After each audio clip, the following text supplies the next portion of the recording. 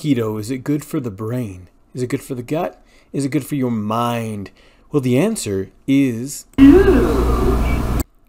Let's take a look at these news stories. So news about keto diet and Alzheimer's. If you're not familiar with the term, Alzheimer is a neurodegenerative disease where you have problems with memory, short-term and sometimes long-term memory as well. It is where you can forget things very easily that you've known for years and years. So keto diet found to slow early stages of Alzheimer's disease in mice. So once they test it out on the mice, then they start testing it out on humans as well. But keto diet delays Alzheimer's memory loss. So these are two different articles right here. Let's see if there are any more. Keto diet could delay pre-Alzheimer's memory decline. Let's look at a couple more also in the news. Research suggests a high-fat diet may slow the progression of Alzheimer's. And UC Davis says keto diet slows early stages of Alzheimer's disease in mice. So let's look at that first one, Medical Express. Little ad about cars here, but it says keto diet found to slow early stages of Alzheimer's disease in mice. Now, naturally, if it works in mice, it could work in people, but we don't know for sure.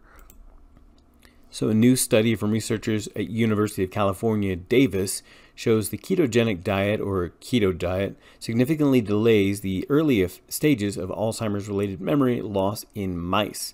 So this is great for mice, but of course, we've got to do more testing on people. The ketogenic diet is low carbohydrate, high fat, and moderate protein. So you want to have the bulk of your calories coming in from fat, but not bad fats, good fats like avocado and eggs and that sort of thing.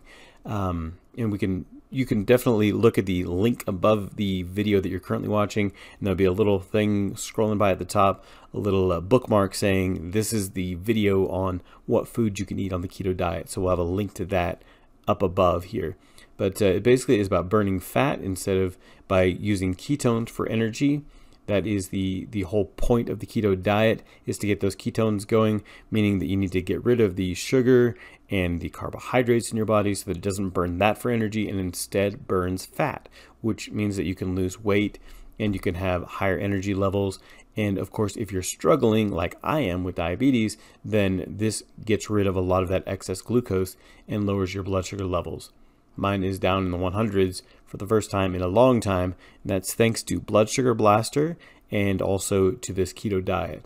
So slowing Alzheimer's, basically there's a lot of research here, but early memory decline that would have happened doesn't seem to happen in these mice is if they are on the ketogenic diet. And on these tests, then there's some mice that are on the keto diet and some that aren't on the keto diet, and they test the difference, and that's how they can tell that there's about a 13%, that's what it said up here, 13% longer lifespan, and that they also were doing better on their Alzheimer's disease. So not having it and not getting it. So we observed different things, other cognitive improvements. This is worth mentioning here. Researchers found out that the ketogenic diet mice exhibited significant increase in the biochemical pathways related to memory function.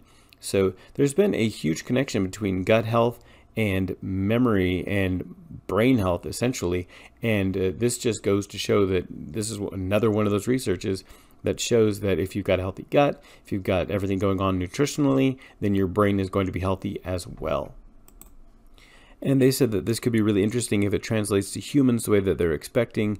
Females bearing the APOE4 gene variant are significantly at higher risk of Alzheimer's, according to this researcher, Cortopassi. And so they're optimistic about the potential health impact, healthy aging, and plans to delve further into the subject with future studies.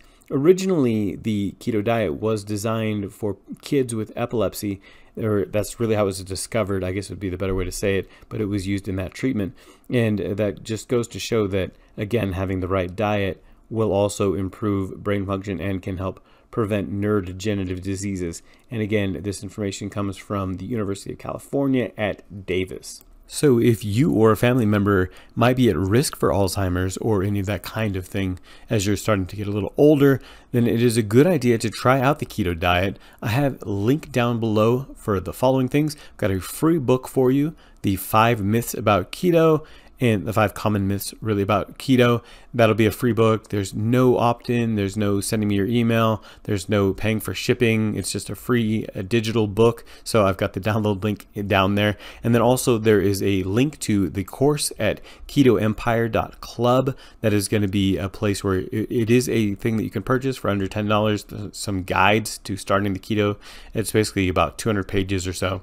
So you can grab that down there. The link to that is down below. And both of those support the channel if you want to go there and do that. And of course, as always, Michael at supermikesupplements.com, you can get Keto 5, which helps you release ketones in your body as well to burn fat. So those are a bunch of things that I can do for you, and hopefully you live longer and have a healthy brain and a healthy body for the rest of your life, you know, right up until it doesn't, for whatever reason, you know, just die really, really healthy. So anyway, that'll hopefully be a long way away anyway. And so I encourage you to put a lot of life into those years, add years to your life, make sure that you live a good life, happy life. That's going to be important. Alrighty, so like this video. Don't forget to click the subscribe button while you're down there, clicking on those other links so that you can go to those other places. And I will see you guys in the next video.